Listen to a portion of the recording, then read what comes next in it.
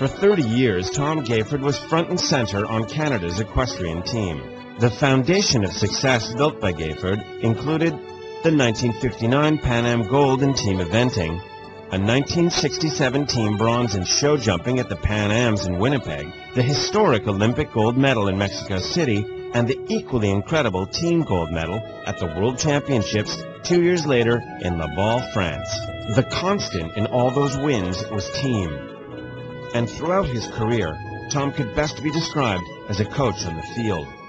So when the time came for him to transition out of competition, his role as chef d'équipe was a job he was born to do. Tommy's father was the chef de mission for us in '52, and he was outstanding. And Tom had those same qualities. They both were outstanding, and when it comes to team, they are locked in and very dedicated. So I think everyone has respected Tommy tremendously as a team captain and the leadership he provided during many, many years of international competition. If you are on a team and trying to win a Nations Cup, you've got to have Gayford in the team. I have never met a person that is more driven than that man. I mean, he would run a horse through a fire truck, and he is absolutely fearless. Tom would take that fearlessness and lead from the front.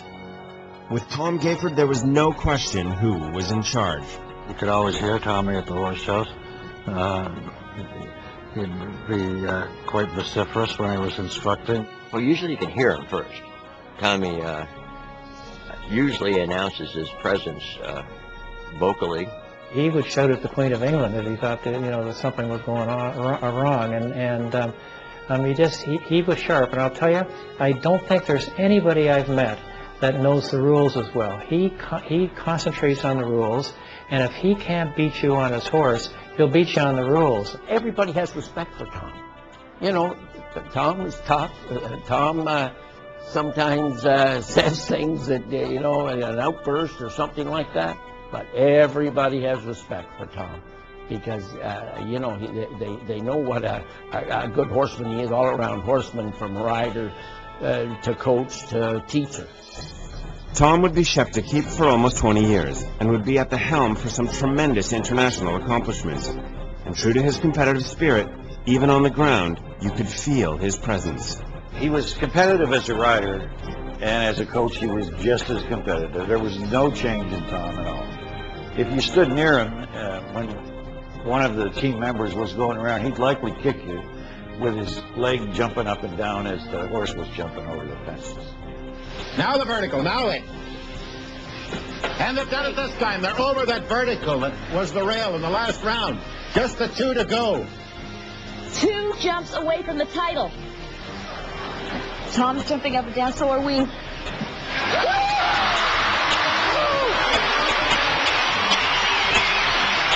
Look at Tom Gayford and Ian Miller. Boy, oh boy, are they happy. Well, what a right they have to be. What a performance. And Aramis, the greatest horse in the world. Mario Delorier, the greatest rider. Isn't that something? They've done it. They came out with all the pressure on and had a clean ride in this second round. Accepted the challenge. Mario Delorier and Aramis from Canada, the World Cup champions. However, for all the amazing victories, it was the knowledge Tom imparted that would touch an entire generation of elite equestrian athletes. He's brought along a large number of young horses and young riders. I don't know of anyone who ever rode on a team that Tommy was in charge of that didn't gain from his expertise and his assistance and his help all the way along the way. He's an ultimate team guy. Don't overschool your horse. Don't leave it in the schooling area. Save something for the ring. And just generally speaking, he was on top of things with, always standing between the federation, between the horse shows, between the other teams, and always, making sure he was right there to serve as that buffer and to let you focus on your job. When the big moment came, yes, the energy just flowed out of him, and you knew exactly what he expected you to do. On the other hand, I say again, if it went wrong, he was still your best friend. Tom would retire as chef in 1996, but he continues to coach and influence the sport with his incredible knowledge and understanding of every aspect of equestrian endeavors. A couple of months ago, he came to me and he says, you know, the way we're running this right now, and this particular rule, is maybe not helping these kids out so much. And maybe we should look at that. And, he knows that I sit on the rules committee. He was dead on. I went, you're right, that's a no-brainer. His timing is still incredible from the ground watching you. So, again, back to the big voice. It's pretty useful when he says now, and you have to do it now. So when you're bringing a new horse along or you're doing something like that, in a sense, he's riding the horse even though you're sitting on it. He prepares our horses as well for the ring as he would prepare horses for important Grand Prix. Thomas Franklin Gayford's footprint on the sport stretches over 60 years. Canada's coach is a Canadian original, unique in every way. We're lucky to have him. And I've always said that from the very first time that I rode on a team with him. We're very lucky because he's a very unique individual. From the breeding end of it, to horse racing, to polo, to steeple chasing, to hunting, to the eventing.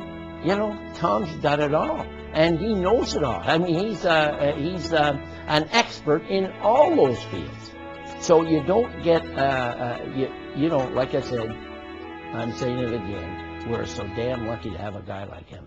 He was brave, bold, and he just never lets up, this man. Relentless and never gives up. To this day, Tom Gayford never gives up. He could get pretty excited sometimes, and he left you in no doubt as to what he thought you were doing or not doing, if that happened to be the case. But it was knowledgeable input. And I think that that's the key word. I think anybody that's ever been on a team with him respect him. We quote him often. He has some spectacular expressions. He likes to say that when we get a little bit confused with our horses and we're riding awkwardly, that we're getting Twitter-pated. If we're spending too much time in the corners, he says that we're lollygagging around.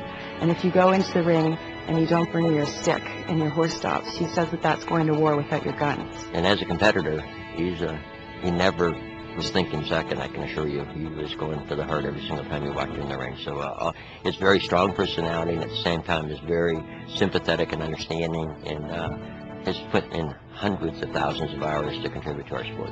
The intelligence he's imparted has to do with his horsemanship. I've watched him, so behind the scenes, in the barn, I've watched him bring horses with terrible injuries back and have them jumping unbelievably well, if not better than before. And the kind of work that takes, and the kind of patience and gentleness, which is something I don't know if Tom gets enough credit for, is his deep love of the animals. I think it's been quite a journey for Tom Gayford, for himself personally and for the sport as well, because the way he's influenced and the whole thing and touched so many lives along the way has been extraordinary. A very, very good friend to my wife Lynn and myself. And the little and big lessons we learned from Tom at Gayford, we use every day. We, as a group, called Tom Coach. For 25 years, he was chef de keep of the team. After he retired from riding internationally, he was chef de keep for every team event that I was ever involved in. So the moniker Coach just follows Tom around.